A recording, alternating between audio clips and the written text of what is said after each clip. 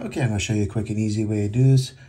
Say I want to film like this pocket knife here. I'm just going to put this as an example in the shot there. And I want to make sure that I have the lower thirds, or that I have this centered correctly on the shot.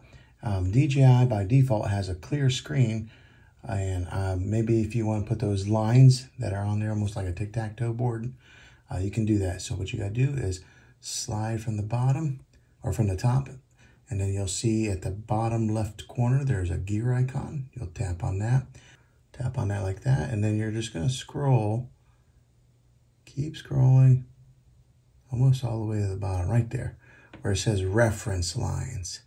You want to click on that, and then right now the toggle on the grid is off, so say I want to toggle it back on, and then it does give you a few other options there, but I'm just going to leave it on the toggle, or on toggle on grid. We'll go ahead and exit out of there, and as you can see, now I have the lines on there, so maybe I can put my product in the middle of the screen, or whatever it is that you're trying to capture or shoot. But that's how you put the grid lines on the screen for your DJI Osmo Pocket 3.